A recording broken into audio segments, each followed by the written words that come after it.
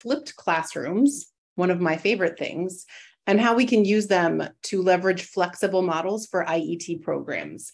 As James said, Mark and I really want to try to make this conversation as interactive as possible. We're going to start with an overview of flipped classrooms so that we're all on the same page talking about them. But then as you have questions, please put them in the Q&A. Feel free to post things in the chat. As he said, we have a colleague on the line helping to manage all of our conversation. After a brief introduction, what is a flipped classroom? Why does it work so well for language learning and IET? We'll go into some details about IET models, and then, like I said, have time for questions and takeaways. So my name's Katie Brown. I'm NGen's founder and our Chief Education Officer. I started my career about 25 years ago working with adults, and I've been doing it ever since. My PhD is in second language acquisition. I've worked as an ESL teacher at a community college in adult basic education settings. I got my PhD in second language acquisition, spent about 10 years in higher ed doing research on the intersection of technology and language learning.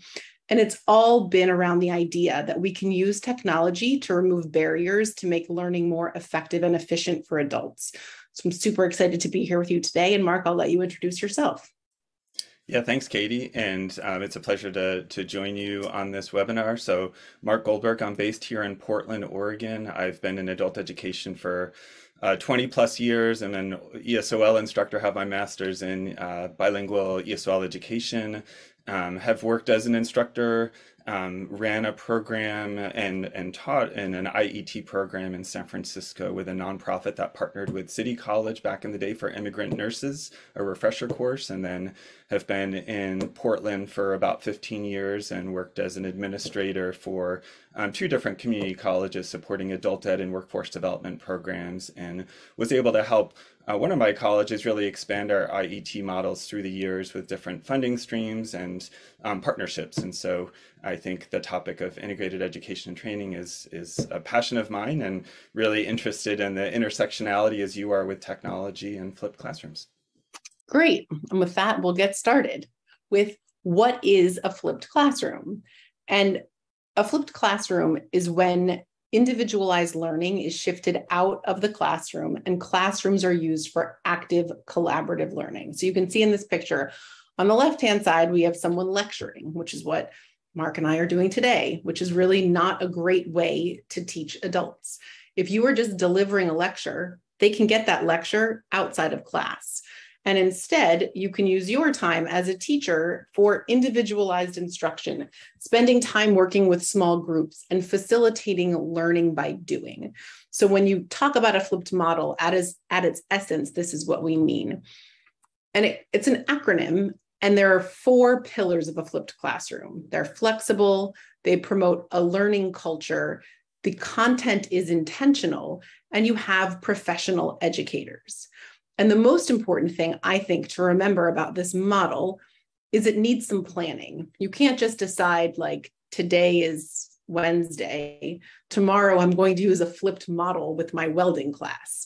It's not a huge, heavy burden to facilitate a flipped classroom once you get going with this model, but you have to decide in advance. It needs to be intentional, and you need to think about where students are going to learn and what makes the most sense for them to learn inside the classroom versus outside the classroom.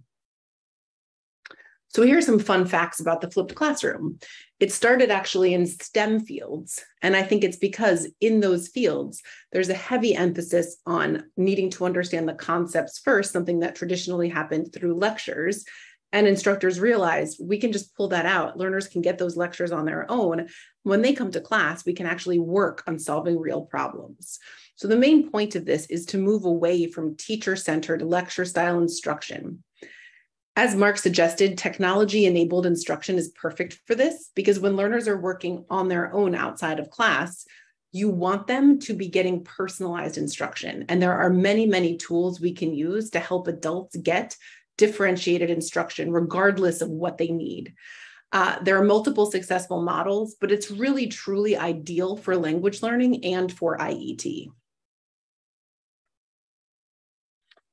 So why is it ideal for language learning? Well, learning a language is learning a skill. It's not studying a content area. And adults learn best by doing. And so a model like this that focuses on creating a classroom space where they can do things helps with language learning. You need these 4 buckets for language learning to work. Learners need access to input, or they need to hear the language that they're learning to speak. They need to produce it themselves. They need to interact and get feedback. And an IET model with a flipped classroom is perfect for language learners, but also perfect for any adults who have specialized needs.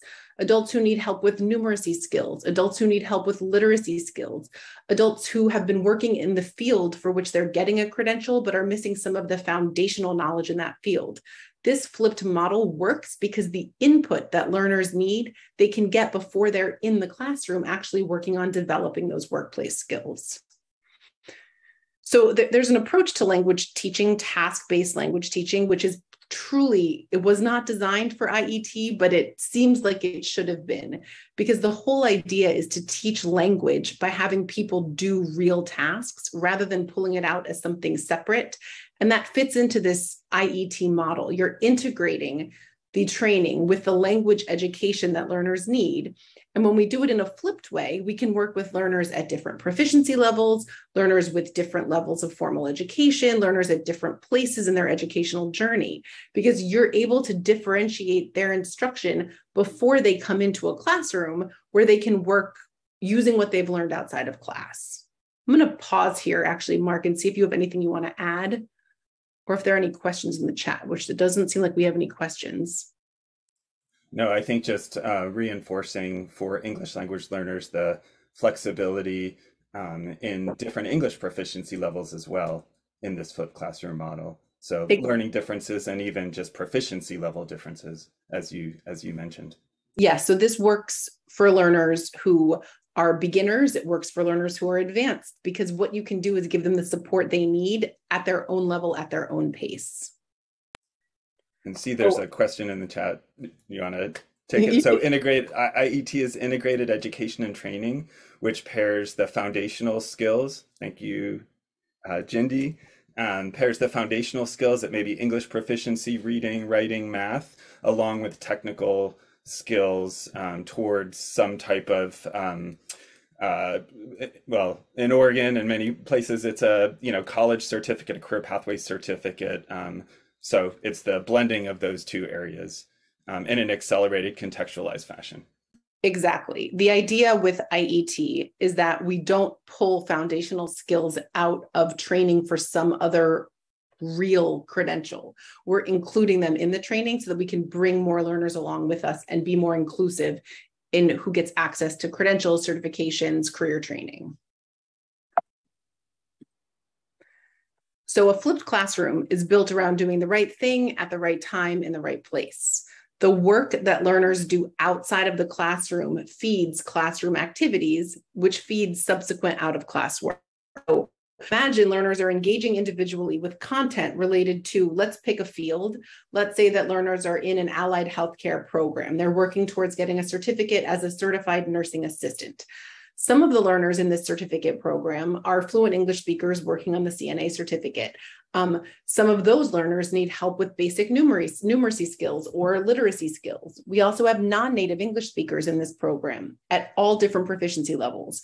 So outside of class, learners are working on an individualized pathway, getting them the foundational skills they need to succeed during the certified nursing assistant training program.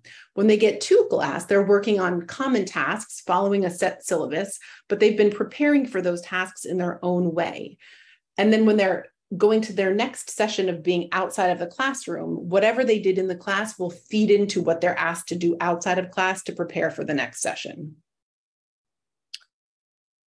Could I add just sorry, please. Katie, just a quick thought. So one of the things that I learned when I became familiar with IET is having been a dean for all of adult education programs, including our ESOL program, but our GED program as well, is just the dynamic model of an IET being accessible to English language learners, but also students who may be native English speakers who are working towards their high school equivalency, and then learning as close to Washington State and the IBEST model, which is really the gold standard, is that traditional career technical education students have also benefited from this integrated education and training model. So even with English, strong or native English proficiency skills and a high school equivalency, that additional support in those foundational skills benefits all students.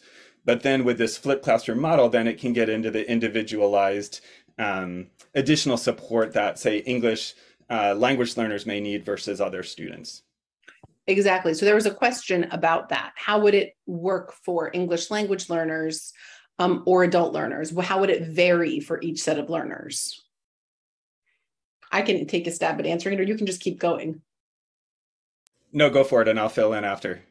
Okay, so the way it works differently for each, and this is a great question because it really gets at what's different about a flipped classroom, which is that you're not deciding in advance what the learners are going to do outside of class. You're responding to learners. So you'll have some idea at the beginning of your CNA certification that some learners are going to need more support with literacy skills. Some are going to need more support with numeracy skills. Some are going to need some science background.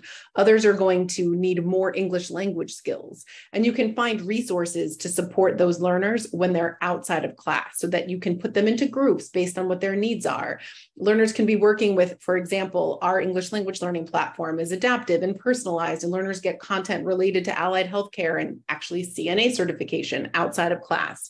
But then when they come into class and they're working their way through the technical training, you will notice things about them and you'll see who is needing more support, who needs less support, who needs different support.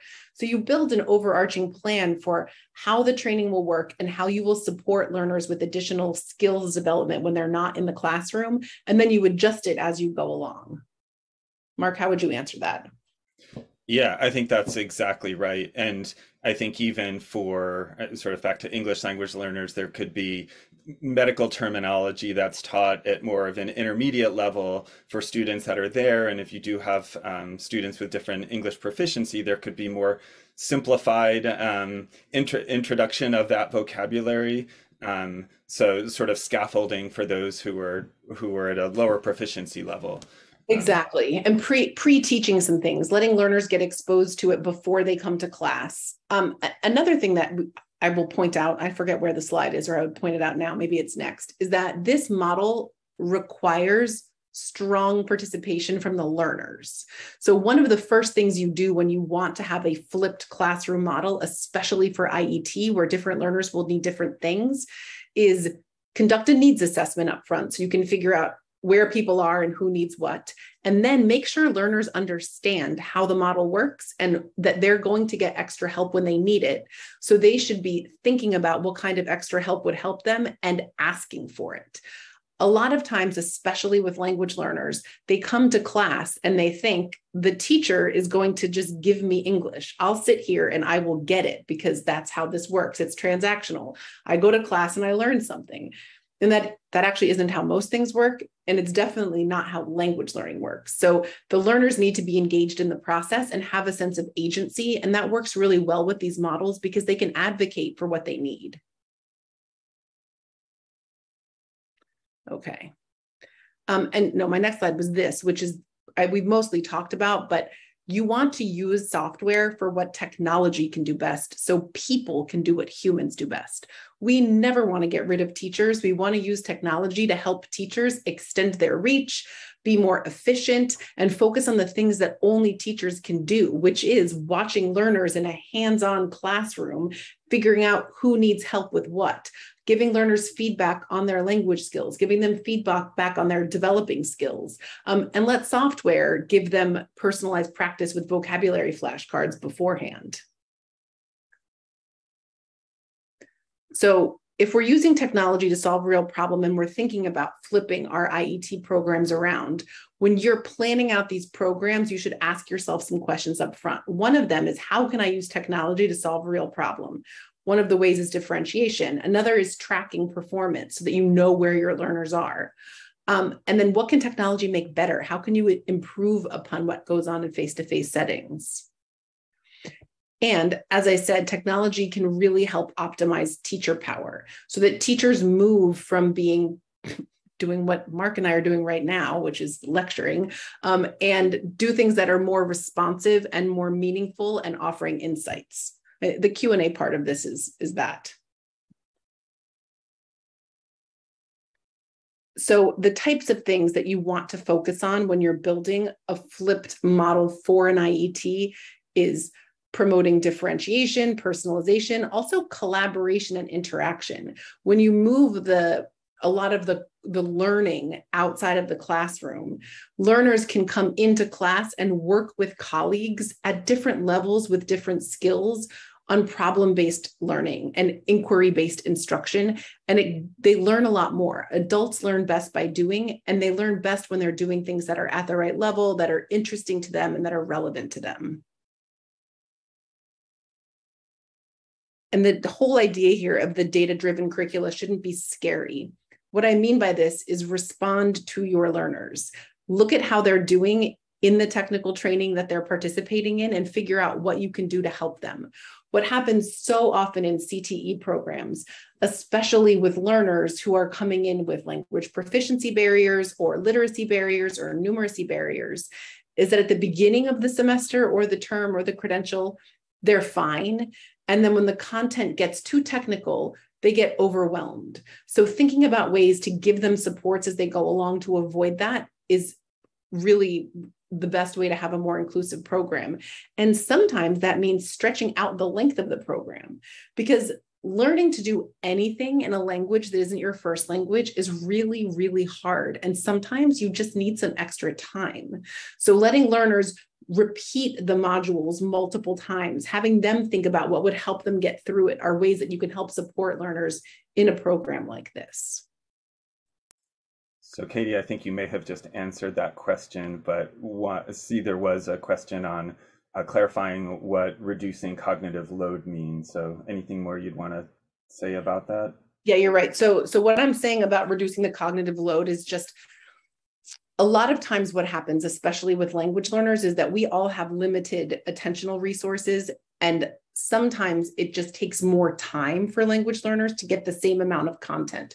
So thinking of ways to make it more accessible. And that's really what reducing the cognitive load means. There's also a point here, which I totally agree with, which is advocating for technology. It's not necessary for flipping the classroom. That is 100% true.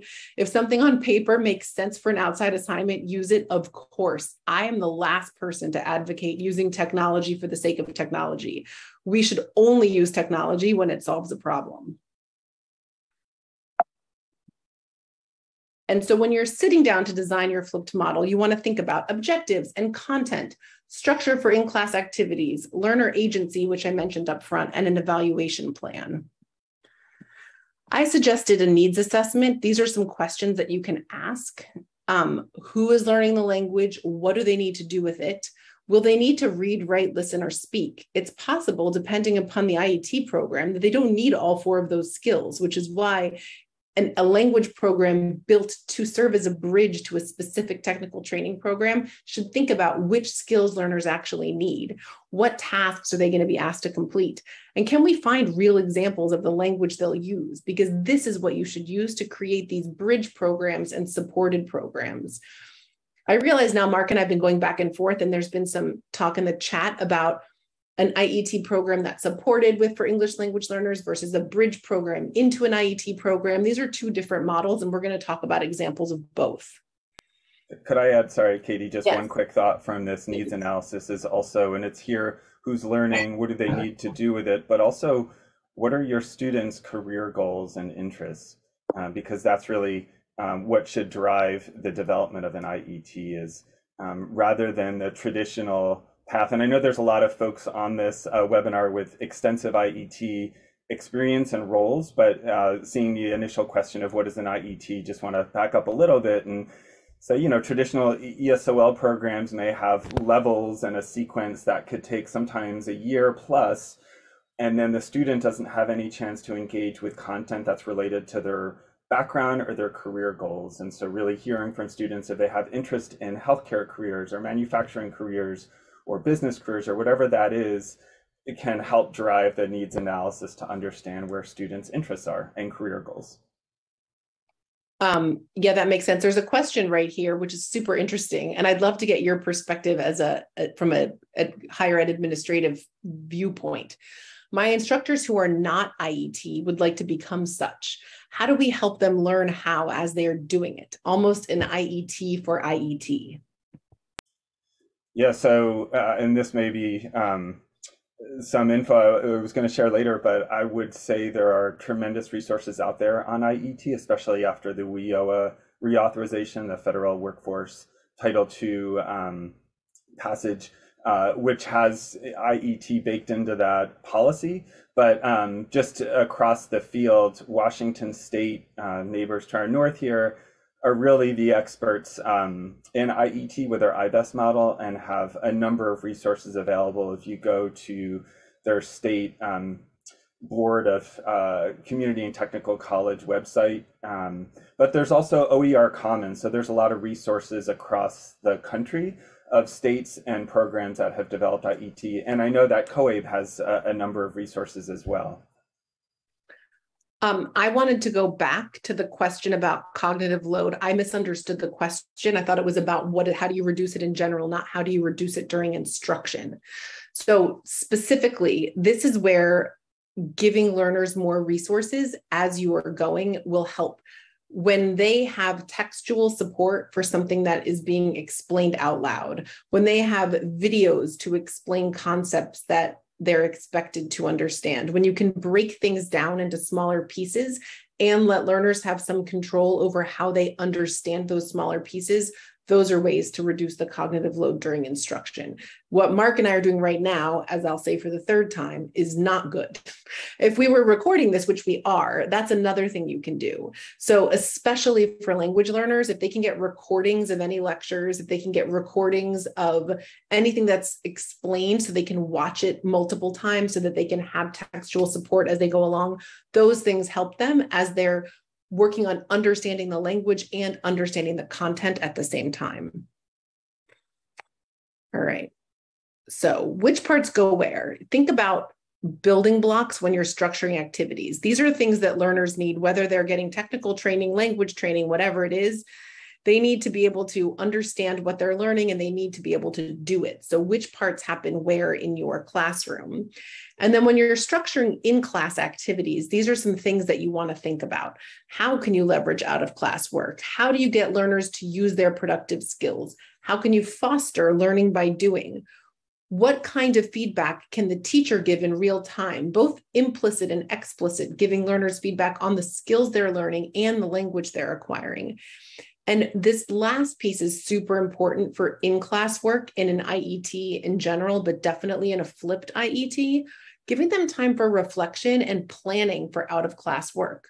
When you're teaching people technical skills and they're learning by doing, they need time to think about what happened so they know what to work on next. Because when they're in the moment learning to do something, they might not realize where they're struggling or what kind of support they need.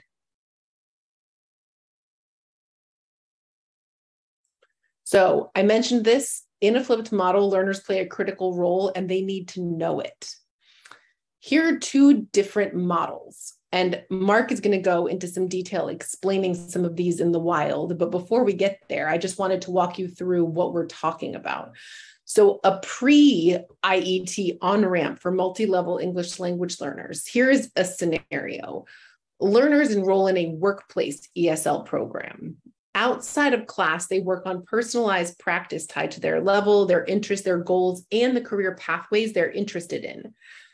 The instructors are using what happens out of class to drive productive activities, having them practice things that are useful across industries, things like building a LinkedIn profile, calling your boss on the phone, practicing for job interviews, talking to clients, understanding technical specifications depending upon the field.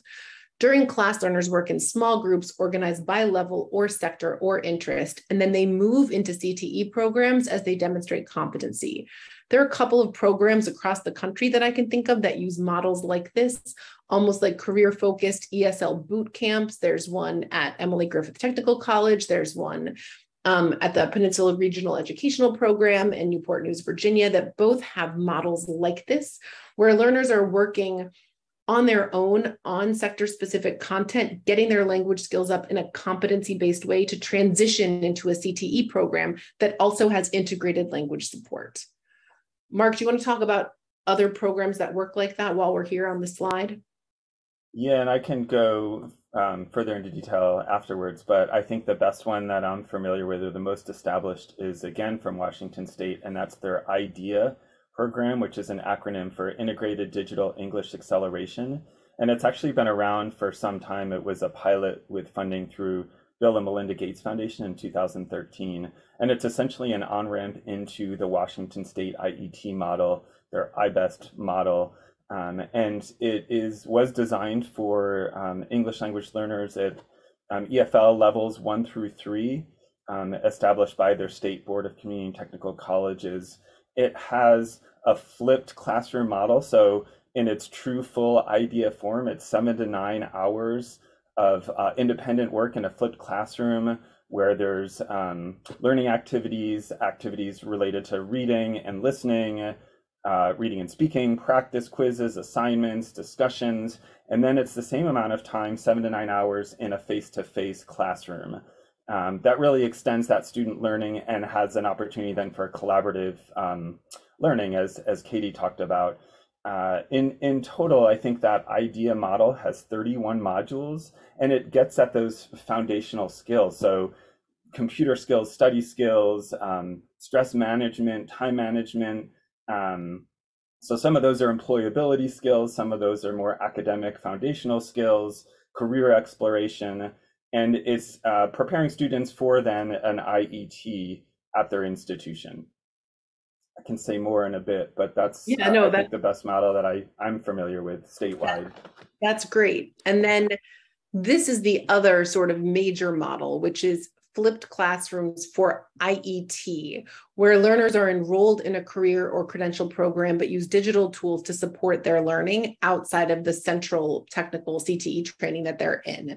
So here's an example. Learners enroll in a medical coding training program with ESL IET. Before the course begins, they're assessed and offered additional resources according to their needs. Learners are assigned to an ESL lab. Self-paced ESL software is available for sector-specific vocabulary. Lab time is used to work on learner-specific questions and issues, and there is an ESL teacher who is part of the technical training who can help when learners have questions and problems. And all of those things that are happening in the lab or at home or in the classroom are all flexible based on the place where this is being offered so that learners get the support they need depending upon their schedules and their goals and their needs. Let me see if this is a question in the chat. How is support offered to students if they're struggling excessively during the pre-classroom work? Well, it depends upon what they're struggling with. So different things would help different learners based on their struggles. If they're really struggling with the language skills to understand the content, then they need more language support before they're ready to handle the content. If what they're struggling with are digital literacy skills or academic readiness skills, those can also be addressed before learners get into the program. One of the things that we found with coaching adult learners, both in workplace-based programs and adult ed settings, is that often the types of learners that we're serving have suffered some sort of educational trauma. An adult who is in a literacy program, who doesn't have a high school credential, who had interrupted formal education, something happened at some point that was not good.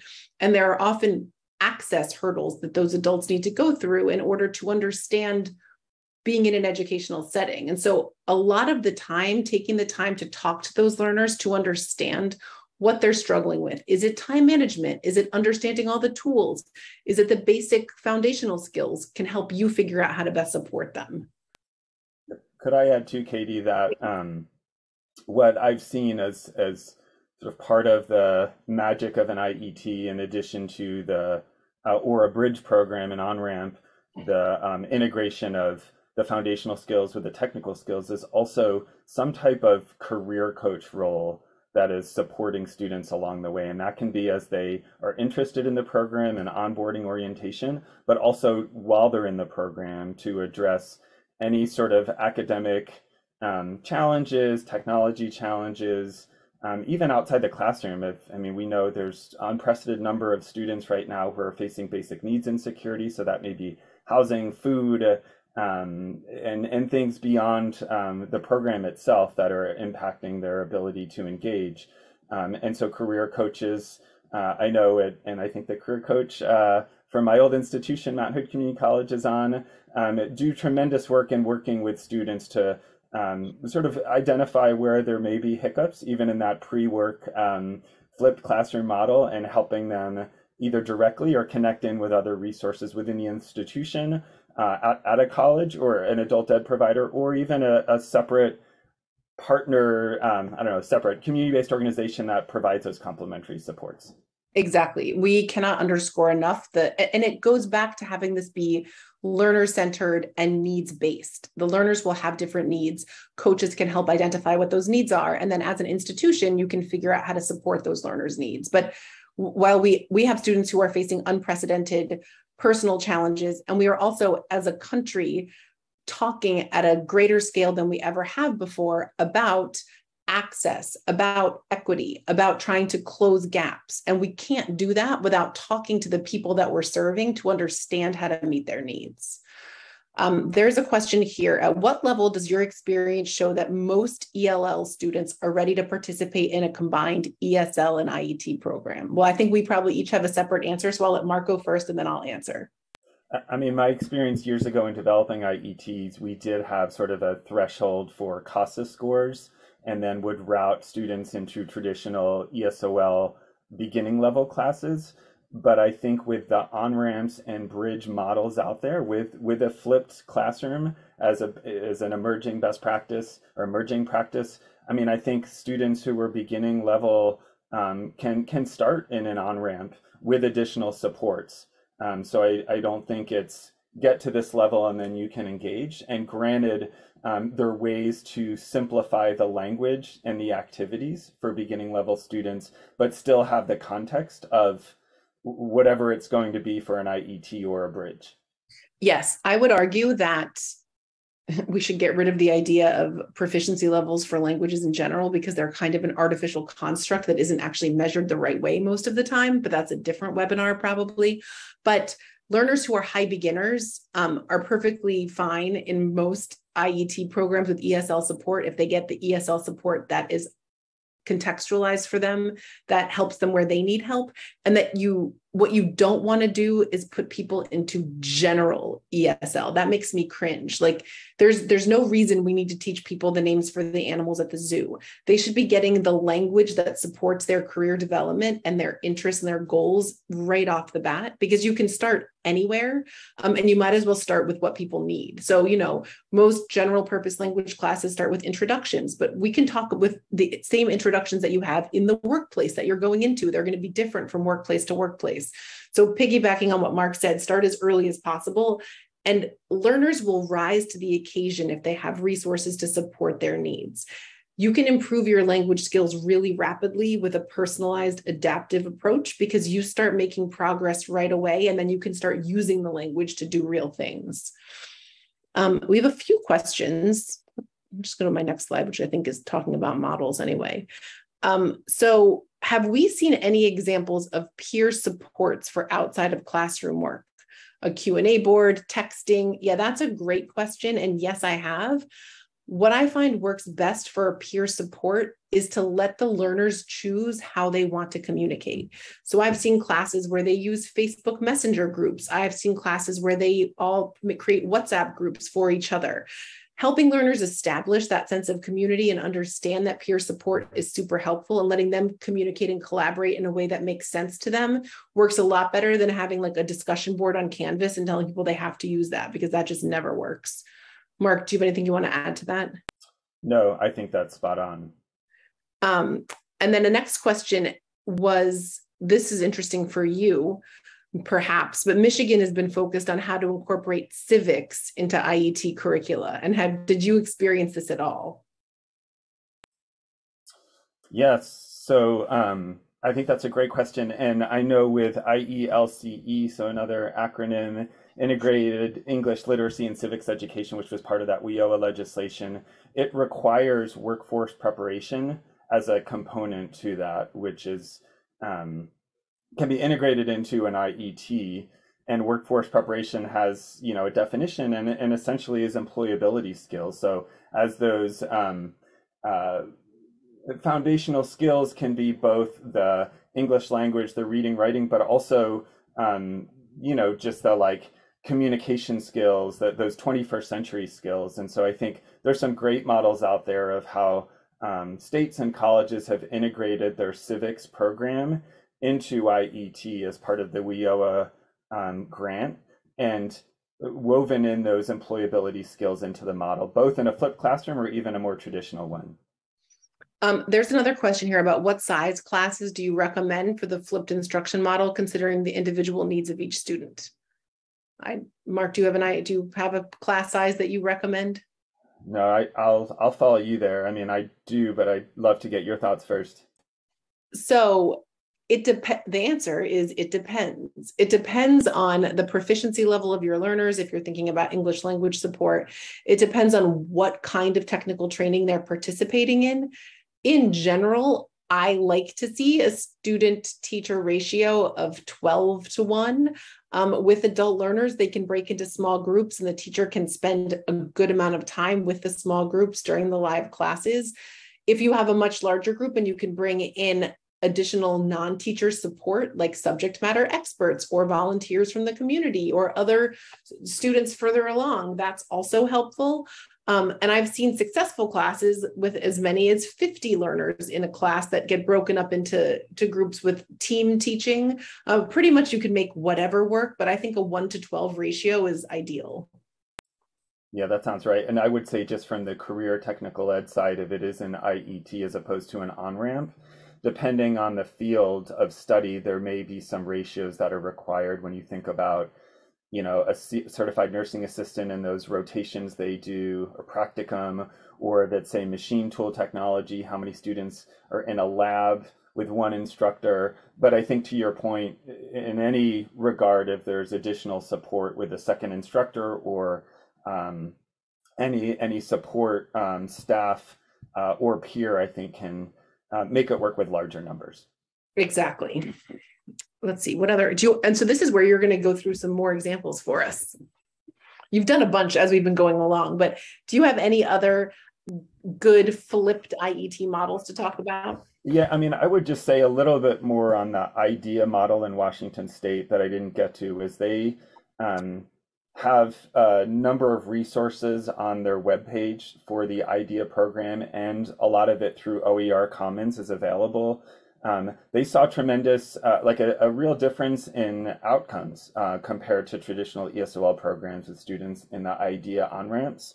I think it was level gains between 9 and 12% higher than traditional ESOL programs. They also, I think I mentioned this, they have some models where there's a tech coach as part of it. And then they also have some when you think about 7 to 9 hours in a flipped classroom, 7 to 9 hours in a face-to-face, they've got like a tailored idea where it's more 5 to 7 of each if that total is not available. And then I mentioned they've got those, I think it's 31 modules that are well established with a scope and sequence. And all of those modules have identified objectives for technology, for writing, for grammar, and even for math, which sometimes isn't always taught for English language learners, but may be needed for the industry occupations they're pursuing. And I would just say with some other models, so this is shifting to more of an IET flipped, and we'll point to my former college, Mount Hood Community College, which does the most amount of IET, I believe, in our state here. They've done some hybrid IET where it's 50% Zoom during the pandemic and then 50% asynchronous learning for students in programs like early childhood education and nursing assistant, and looking at some other programs as they bring their faculty along from those technical areas. And I believe they've woven in that IELCE So civics education, those workforce preparation skills. And I think that's a way to, as Katie's talked about, really personalize, individualize the instruction, make it more accessible in those fields, and develop those technology skills. So that's one. And then I know for a bridge or an on-ramp, and I'm not as familiar with the program. I saw we've got folks from Illinois who could probably speak more. There's an organization, Women Employed in Chicago, that I believe has partnered with City Colleges of Chicago and done a career foundations class, which is preparation for IET programs with those same type of foundational skills. And I believe it's also accessible, the curriculum, in a flipped model. I think that could be a resource to check out. Women Employed with the Illinois IET, I think it's ICAPS is their acronym there. So just some other resources out there that could support you and your institution if you're looking to explore this flipped model for IET or on-ramp programs. Awesome. So I think we have a few takeaways, which are that flipped models have been around for a long time. They prioritize individual instruction and they're perfect for language learning and IET. Content, structure, and learner agency are critical, and you can use technology when it works to improve outcomes. We have some time, I think now, like, I don't know, 5 or 10 minutes to answer questions.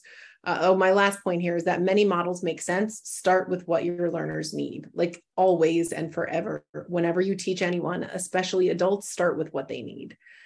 So we can Can I add one quick thing, Katie? Yes, please. And this is maybe a shameless plug, but having an adult ed background, and I think building on Katie's last point of this being student driven, a project I've worked on in the last year is a way to center our adult ed student voices. And I've got this logo behind me, but I actually have a podcast that I created in support of our adult ed programs and career pathways programs in Oregon, where we center our students. I get the chance and host it, interview students who've been through IET programs and hear their amazing success stories, which we always celebrate, and seeing our learners accomplish their goals, but also get at what supports have been most important to our students. And that may be that career coach, it may be financial resources to make it work, because most of our adult ed programs or IET may not be financial aid eligible, Pell eligible, it depends. So I can drop the link to the podcast if you're interested. We've had students on from Lane Community College in Eugene, Oregon, talking from their early childhood ed program and English language learners, some GED students at other colleges, IET students at Portland Community College. So would love if you're interested just to hear from students. I also am then able to have on the college presidents from those institutions reflect on those student interviews, and also some national policy folks. So more Oregon specific, but I think it's the voices of our students which really should drive our work, both in practice, but also in policy. And I 100% agree. We should be listening to our students. Who else has questions? We have a few minutes and time to answer if anyone wants to know anything about really anything having to do with IET, CTE, language learning. Can you please repeat the resource information from the Chicago program?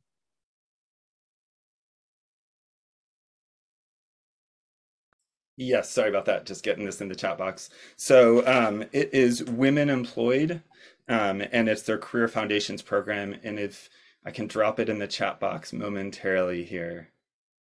And we'll just say I don't know it up close. I have learned about them. And also one other resource that I always go to, and I know they're connected with COABE, is World Education.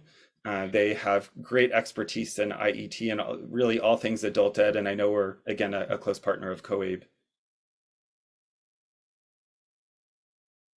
Somebody wants to get a list of all the links in the chat box. I'm pretty sure the chat's going to get saved as a result of the webinar being saved. So I'm hoping that COABE can make that available. Resource info for Washington that includes math, please. Mark is nodding, so he's going to do it. Yes, I'm happy to make the slides available. I sent a PDF of them to COABE before the webinar this morning, and so I'm sure that they'll send it out to everybody who attended.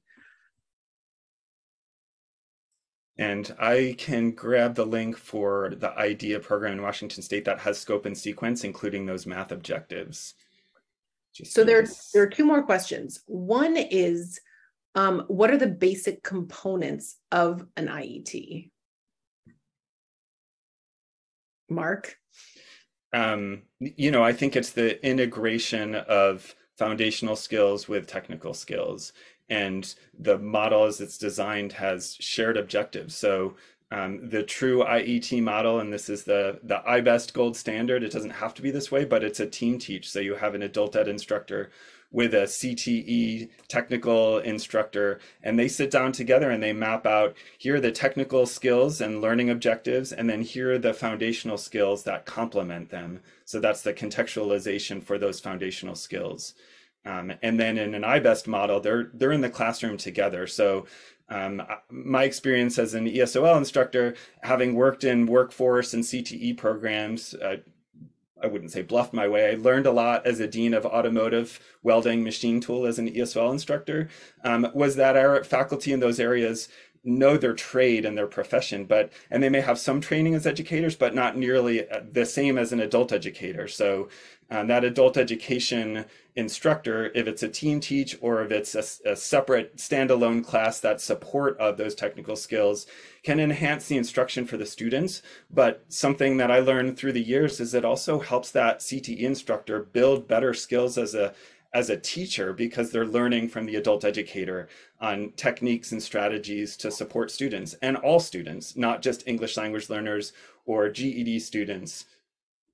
Exactly. That is a perfect answer. And I would also say that the basic components are resources that will help with the technical education. So the whole idea here is that you're integrating education and training, and no matter what the foundational skills are for understanding the technical training, they need to be part of an IET program. So if you're lucky enough to work in a place where they can pair an adult educator with an expert in the field, that's fabulous. And if not, going and looking at the curriculum and what's required for the certification and doing some backwards design on your own of what skills and competencies you think somebody would need to be able to meet those milestones is helpful. There's another question here. What happens when students do not attend class after doing the pre-work? What happens when half the class did the pre-work and the other half didn't? How do you adapt? So I got this question yesterday in a webinar on flipped classrooms. There will always be students who don't do the work that's assigned out of class for whatever reason. They didn't have time, they didn't have access, they didn't understand it. When you start with the in-class portion, one approach is to group the students who did the work together so they can keep making progress, and take the students who didn't do the work and put them in a different group so they can actually do it and go forward. You can also pair students who have done it with students who haven't done it, depending upon what the tasks and activities are, and try to understand what happened. Was this a one-off thing? Was the work not comprehensible to the student? Are they never going to be able to do the work? And figure out how to support them, whatever the scenario is. But this is something that always happens. And honestly, flipped classrooms where learners are bringing stuff to class to work on in class, they tend to do the work more because the work is relevant to what happens in the classroom. I think we lost Mark. Hopefully he'll come back. So I love the idea of flipped classrooms and IET programs. I imagine that you start small, like you would do when implementing anything new in the classroom. Thank you for emphasizing that students must understand and be vested in this model for it to be effective. Yes. For sure. And yes, starting small is good when you do anything new so that you can see how it's working and make changes. And then someone in the chat is asking to Zoom observe an IET flipped class. Is anyone in here in this webinar willing to let someone else observe their class? Feel free to connect here in the chat. I think that covers the questions that we got. Looks like Mark is coming back. Yeah, sorry about that. Some tech issues I'm having today.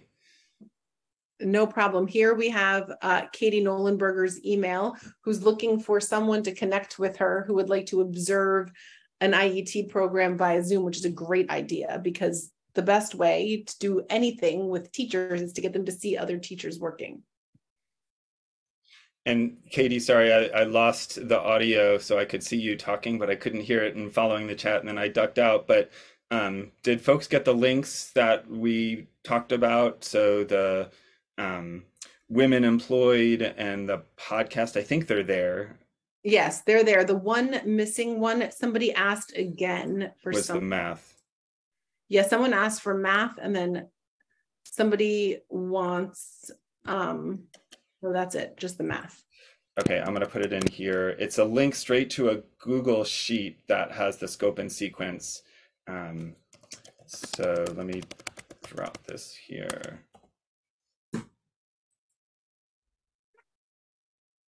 Great. Well, thank you so much, everyone, for your participation, for your questions, for your comments.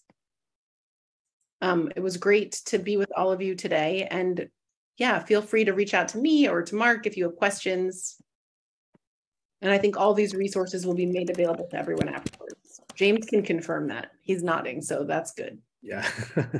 And can we go through the chat and pull out the stuff and send it in the follow-up email? Yeah, so all your materials will be posted on coab.org along with the chat file. We can make that available as well, along with all the links. So thank you both for a wonderful presentation. I want to thank everybody for participating today. If you could just take a minute, if you're still on the line, to answer our one question poll. I'll let it go up there for a little bit. And with that, again, thanks everybody. Thank you to Katie and Mark for an awesome presentation. And I hope everybody has a great day and a great rest of the week. Thank you so much. Thanks.